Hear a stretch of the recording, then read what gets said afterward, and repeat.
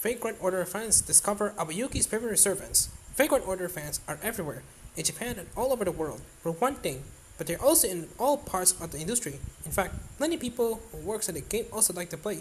Take, for example, Yuuki, the star Matako Majika, and the season's healing good freaker voices several characters in the game. She's also gets some serious love for other servants in the mobile title, and a series of tweets this morning revealed at least two of the heroic spirits that have won her over. Historic heroes. Like many of the voice actors in Fate Grand Order, Yuuki voices multiple characters.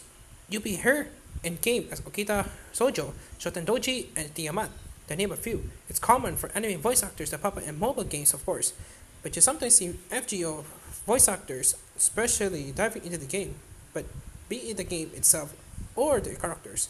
Rei Tanaka, for example, occasionally cosplays as Kiara Sesiwin, with the level of dedication and the fact that the game is already well liked and super popular. It's a brand for voice actors to show their fandom proudly. Cool new merchandise. Fake Grand Order is no slouch when it comes to gorgeous merch.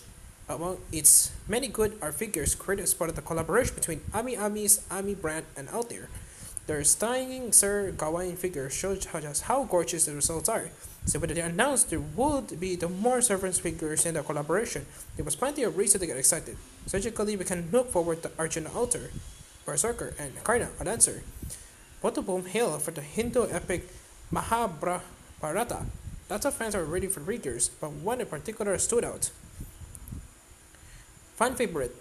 Yuuki's Twitter following has been growing steadily recently, a celebration of what for a follower landmark. So with the voice actress made her own excitement known fans don't know.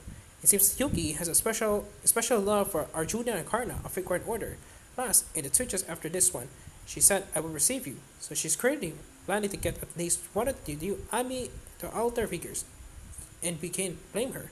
It was fun to see that the people involved in our favorite projects love them as much as we do. I also hope Miss Yuuki will be very happy with her chosen figures, and also envy her more than a little.